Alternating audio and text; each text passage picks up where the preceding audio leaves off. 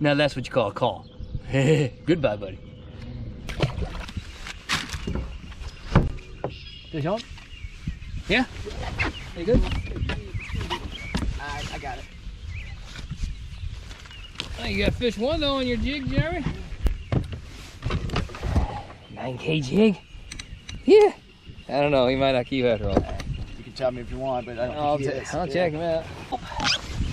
Jeremy and I are on Juno Lake in southern Michigan, fishing a tournament run by Clear H2O Tackle in the Notisburg.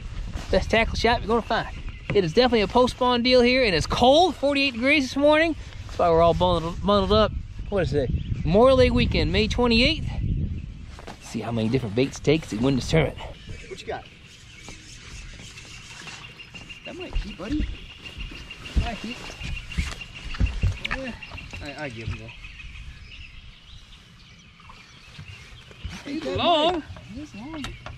Put him on that Butcher's Baits Magnum Trick Worm I've been throwing. Gotta check that out. We got a promo code for that below. Save you some money on all their stuff. Butcher's Baits.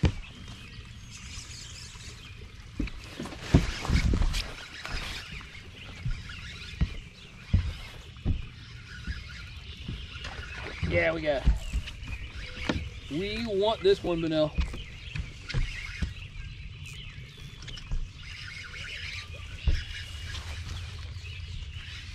He's not 3, but he's, I'd say, well, definitely 2. Oh, yeah.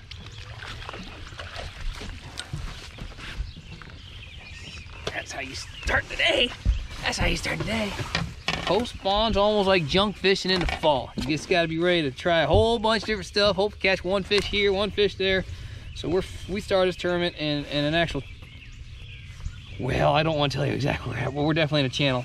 And fished the whole way back, nothing. And then finally get to the very back and we caught some fish. All in a matter of 5 minutes.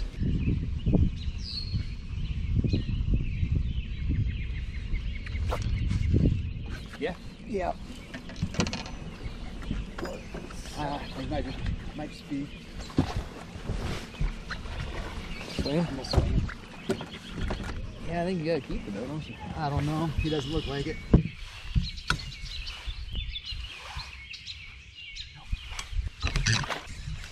Yeah, that looks like a keep it. Yeah. Skipped underneath that pontoon boat.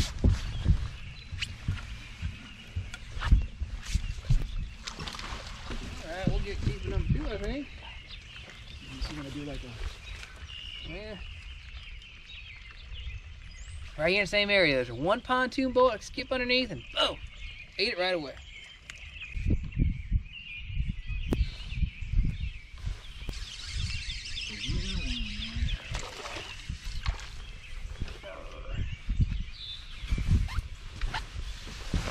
Tried several baits out here, and it definitely seems like they like the Butcher's Magnum Trick Worm. Did I mention there's a link to those below with a promo code?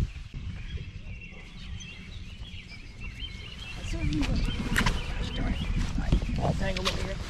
I got a fish on, but my line's all tangled up at the end. Dude, that looks like a keeper. It is.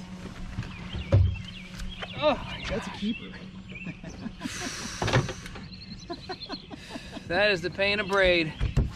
You might have noticed, as I set the hook, my line twirled around my rod tip. Ugh. Well, I got a fish, but it's gonna be a pain cleaning this up. That's number 3. All that worm. Oh my gosh, Jeremy. It feels pretty decent. Sure is working the thing. Oh, good.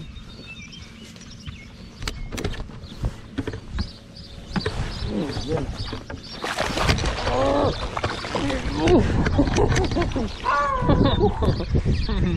goodness. Give it up. Oh man, he was barely hooked too, buddy. God, work. Barely. Have I mentioned Butcher's Baits yet? Huh? I mentioned, you know what's different about their worms and others? Scent. You can pick out, I think, 3 different scents they got. These are all crawdad scented. Look at that. Yeah. They work. Yeah.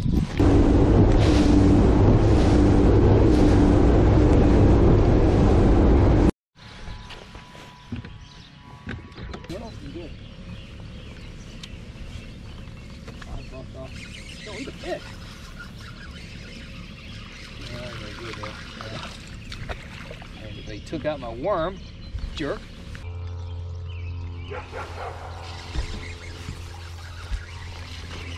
Might be number 5.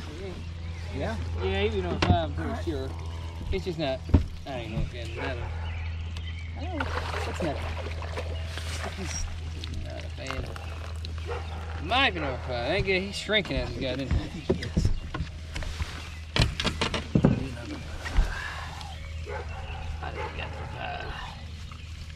It's our 3rd biggest fish.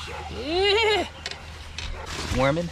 The weeds, I think, are very important. These fish, we fished a whole side of this channel is covered with wood. Never got bit. Well, I guess we got one doing that. But we get into these weeds on the other side, that's where the fish seem to be.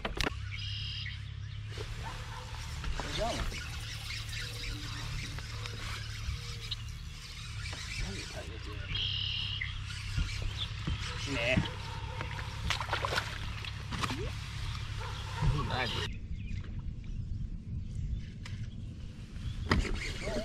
Little guy. Well, he thinks he's strong. He's fighting like he's strong or big, but he's not. I said the other day, like these boat dock owners, some of the nicest. Yeah. That's a good one, dude. That's a really good one, buddy.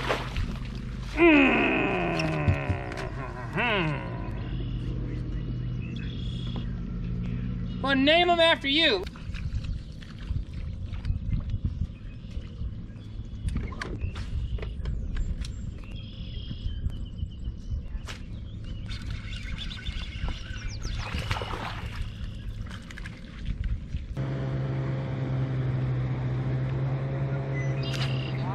This is the most unbelievable bull crap in my life. He bit it, the hook was in his mouth, I set the hook and it broke.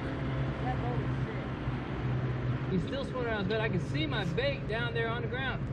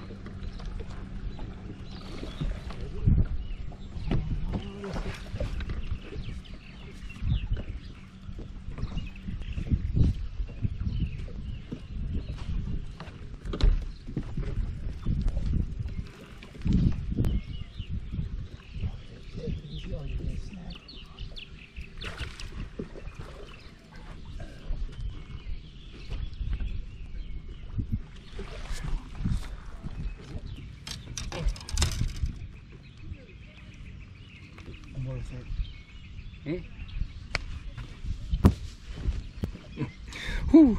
Now that's what you call a call. Goodbye, buddy. That was a big fish for Jeremy and I. We spent, I think, an hour on that fish to get the bite. And man, we threw everything we think at it. And only thing I tried, I went all the way to a small bluegill-ish colored swim bait, because I believe I saw it chasing off some bluegills, and I've done that in the past to get a totally different reaction. Even though it's on a drop shot still, with all the other baits I put on that drop shot, trying to at least match the color scheme to what it was chasing away. I don't know why that fish was there, but man, talk about post-spawn deal. The added bonus can always be a nice fish sitting on a bed somewhere, and that's definitely a bonus for us. That's got us close to 12 pounds, and which I would say is going to have us close to being competitive. You know, I think it's safe to say that the day kind of went the way we expected. It was really junk fishing during the post spawn. We got keepers from docks, we got keepers off a bed, we got keepers with finesse worm, keepers with jigs, and the fish were kind of just scattered here, there, and everywhere. We certainly saw a lot cruising around. But I think the moral of the story is, it's going to sound a little like a dull statement, but you just got to keep grinding. And you can't, every different corner you go around, every spot you come up to, you have to diagnose it individually. There's no real dominant pattern across this lake. We got a decent limit. I'm not saying we're going to win, but I think we're in decent shape. And there's only one thing left to do, and that's to go weigh him. But you know who I don't like seeing back there? What's that Mike Graber guy? Guy beats me. I'm sick and tired of losing that guy. What we want to see today? 311. That.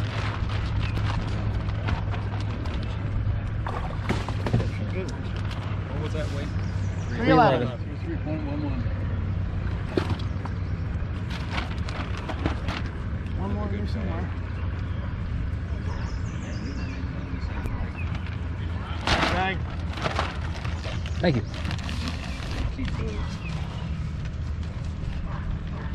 11-14. Nice bag, Andy. Well, it wasn't all that bad, Jeremy. Third place finish here. Want a big shout out to Clear H2O Tackle for putting this thing on. We beat Mike Graber. We did. We beat him. Thank goodness. Been a while since we could beat that guy. At least me. He had my number. Thanks for tuning in. Until next time, we'll see you in the water.